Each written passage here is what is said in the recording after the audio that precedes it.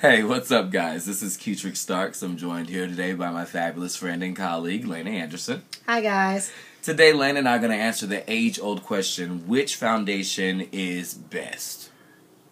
So there are a few different choices when it comes to foundation types, depending upon what kind of coverage you're looking for, what kind of finish, the overall look you want at the end.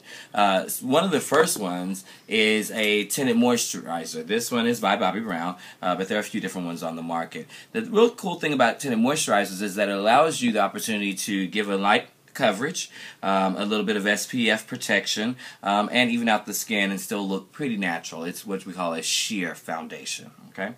I like to apply it with a brush or with a sponge. No one using a sponge with any of your foundation, your liquid makeups. A sponge is going to do exactly what a sponge is meant to do. It's going to soak up a little bit of your makeup. So if you want to keep as much makeup either on the brush or on the skin as you possibly can, brush works best. So the real cool thing about tinted moisturizer really is that it's just that, a tinted moisturizer. So it kind of allows you to cut down one of the steps in your skincare regimen, especially when you're running out of the house real fast. So tinted moisturizer is a great way to go for a light, sheer amount of coverage that'll get you through all day. Of course, you can follow it up with a little powder and concealer if you got a little extra time. Awesome. So we've seen what a tinted moisturizer can do. Now that Lena's all clean again, we're going to go with foundation number 2, which is liquid. Liquid foundations tend to be more sheer to medium in their coverage. So a little bit more than a tinted moisturizer would be, but obviously less than, say, a cream or a powder. Okay. I always like to apply my liquid foundations using my finger. That way I get a nice sheer coverage. Just using a light hand, sweeping back and forth across the skin, making sure I get a nice, even coverage all the way throughout.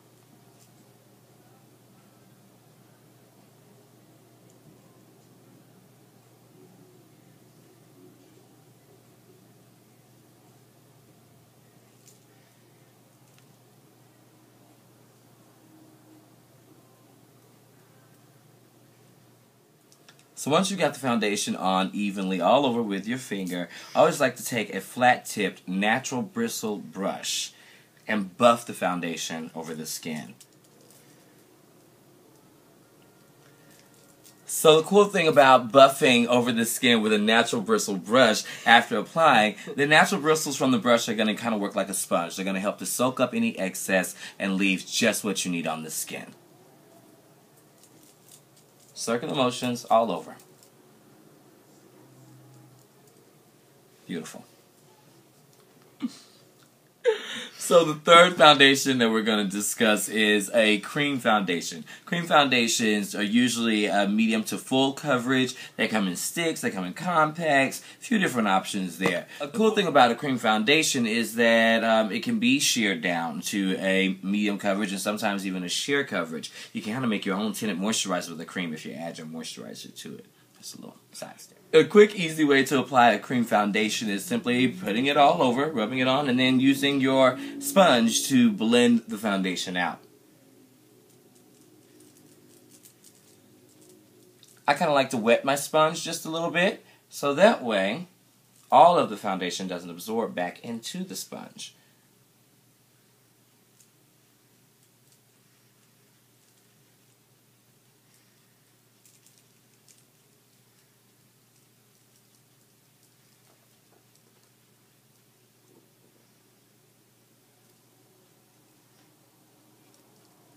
Another type of foundation that we're going to discuss today is a powder foundation.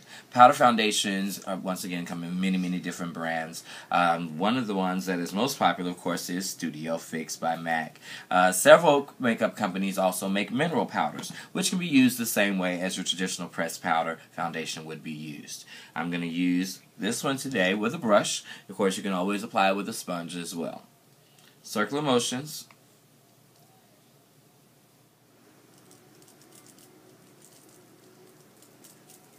So for those of you who are using a Studio Fix foundation, you probably noticed that your face tends to look a little lighter in photographs than in person. That's because of an ingredient inside Studio Fix that tends to bounce back or work against flash photography. My professional opinion would be, if you know you're going to be taking a photograph, don't wear Studio Fix that day.